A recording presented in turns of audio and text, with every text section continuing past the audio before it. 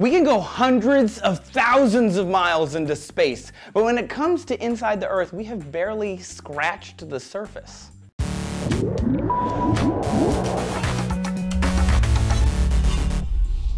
Hey diggers, what's shaking? This is D-News and I'm Trace. If you look down right now, you probably see the floor.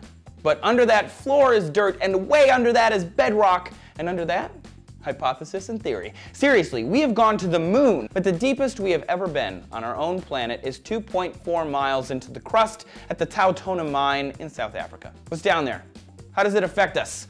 New research has some insight. Scientists throughout history have mapped the inside of our planet by measuring the movement of seismic waves generated by earthquakes. Like sound waves, these are reflected and refracted, and they change speed as they pass through rocks of different densities and flows. Geologists believe as the primordial Earth cooled, heavy elements sank to the middle and lighter elements floated to the top. The result was a multi-layer planet. The crust is the top 25-ish miles, then a 1,800-mile thick inner and outer mantle made of highly pressurized, superheated rock which flows really slowly, like asphalt on a hot day. Under that is an inner and outer core made of heavy metals. This is where we think our magnetic field comes from. The outer core is a hot liquid iron alloy, and the inner core is probably solid nickel and iron. Thanks to some new computer models from the University of Leeds and the Swiss Federal Institute of Technology, we've modeled the inside of the planet 100 times more accurately than ever before. The new model has revealed the moon-sized inner core is super rotating in an easterly direction, and the outer core is flowing much slower in a westerly direction. This opposing rotation is like a generator that we think creates the magnetic field of our planet, called the geomagnetic dynamo.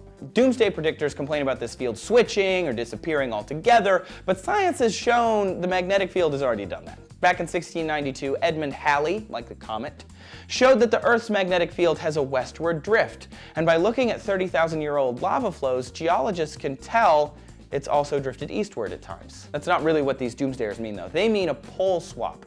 North becomes south, south becomes north. OMG! This has happened too. 780,000 years ago, during the Stone Age, the magnetic North Pole was actually on the bottom of the planet. Science! Now, with the help of these computer models plus centuries of seismic tests in geology, we know more about how the core of our planet works and also the magnetic field. The swapping isn't going to do anything too crazy. A switch of east-west drift ain't a big deal. We have to adjust for that anyway because the magnetic North Pole isn't perfectly aligned with the North Pole. It's drifting westward 1 compass degree about every 5 years or so.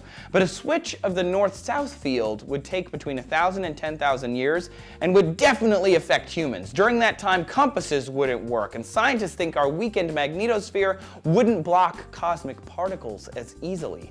This would cause more intense and frequent aurora, cool, but maybe other problems like ozone holes and maybe increased cancer rates. No one's exactly sure. So what do you think of this? Are you worried? Spill the beans, and thanks for sticking around with D-News today. Make sure that you subscribe so you can find more D-News without a compass, and we'll catch you on the flip side.